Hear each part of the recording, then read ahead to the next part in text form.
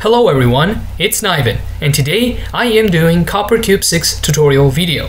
CopperCube 6 is a game engine which is available for free. Link is in the description, you can download it and follow along.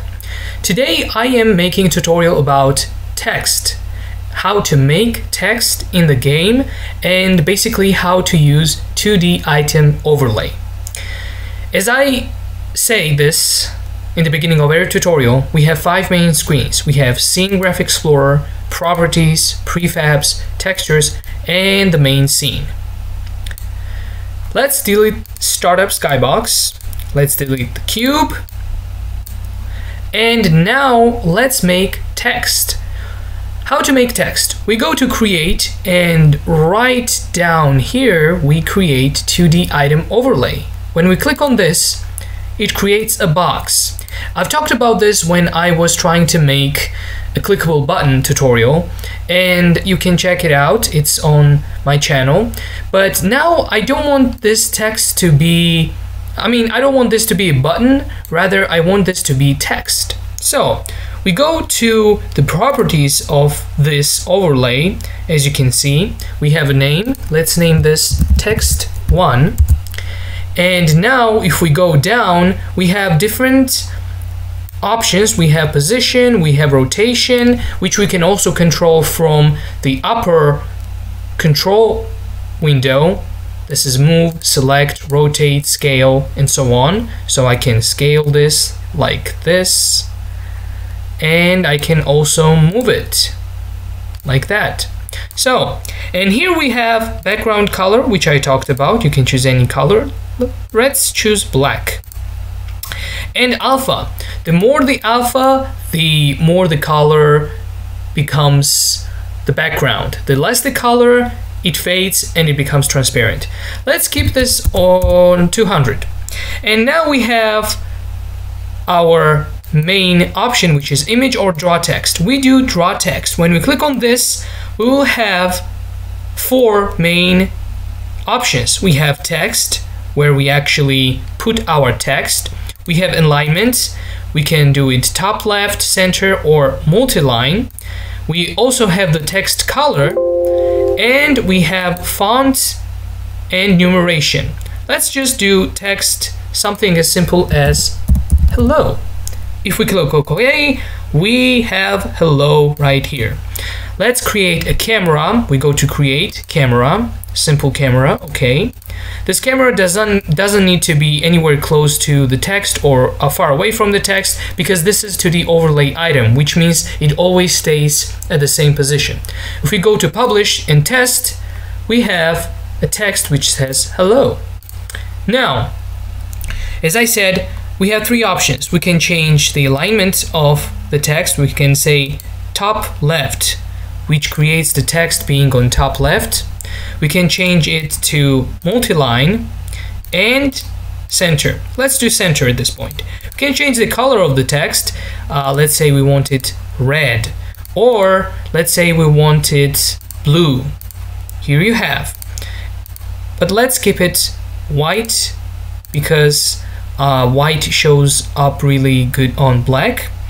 And we have right here the option for the fonts, and we click on that. It takes some time to load, at least for my PC. And we have all the different fonts here. Change the size of the text, let's say 48.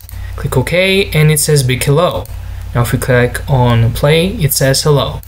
That's basically how you make text. You can rotate it, move it around, and yeah, if we click on press, here it says hello.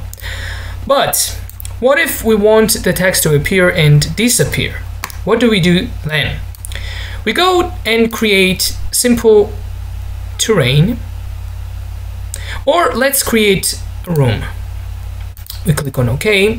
Now let's create, instead of camera, let's go to camera, delete camera. Let's go to create camera and first person shooter camera. We click on publish, and here we have text which follows us because it's on the camera, and it just says hello. But what if we don't want this text to be visible? We just click on the text and we check the mark here, which is visible, and we uncheck it. If we go to play, now we cannot see the text. But what if I want the text to appear? In this case, we should have a behavior for the text.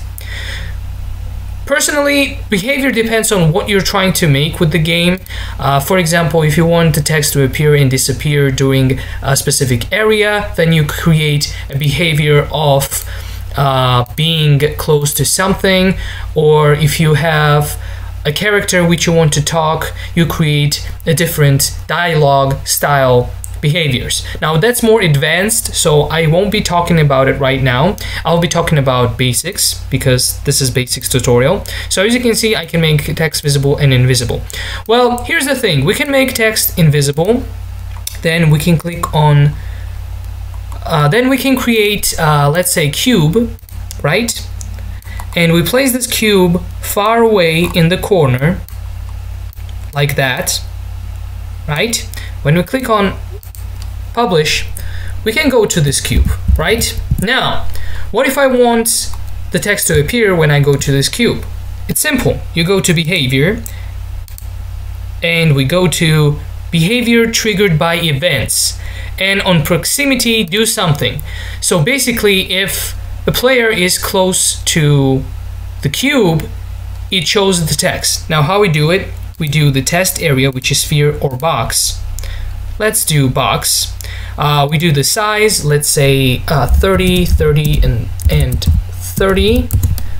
This is big enough. And then we do near to what. And we also choose a scene node. It does automatically choose current active camera, but just in case you choose a scene node and you choose camera manually. It says enter radius, so when it enters radius, it activates, or we can do when it leaves the radius. Let's put when enters radius, action not set. Now what we want to do when the camera gets closer to the cube, we want them to see the text. So click on plus, hide or unhide the scene node, toggle visibility, which means that it's visible. You can make it visible or invisible. Let's toggle visibility, change which scene node. We go to text, okay, click OK, and now when we play and we get close to this cube mesh, it says hello. Now as you can see, when we go away or we get close to it, it kind of appears and disappears. So we can control this. We can control this by making another behavior triggered by events. On proximity do something, create sphere. Just copy all the settings. So let's do box 30, 30, 30, 30. We choose this manually, always remember that. It just helps you to be more cautious about what you're making with the game, doing with the game. That's why I never do everything automatically on default. I always choose everything manually. Now, we have our first one which says enter the radius. Now we have to make second one to say leave radius. And we do the same action, hide or unhide a scene node. Now we want the text to go invisible. And we choose the text and we go to playtest, and that's it. It says hello where we're near the box, and when we go away, it doesn't. It says hello, and when we go back, it doesn't. That's it. That's simple text animation. That's done basically with CopperCube 6 without any coding, without any scripting. If you want, of course, to make text to be kind of written during the gameplay, inside the game, of course, that's more advanced logic and that's more advanced scripting.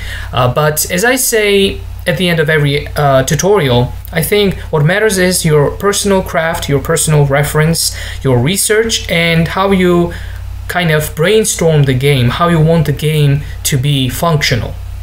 And I always say, the limit is only your imagination. Thanks everyone for watching. I hope you enjoyed this tutorial. If you have any questions, please feel free to ask them in the comment section, and Yeah, thanks. Have a good day.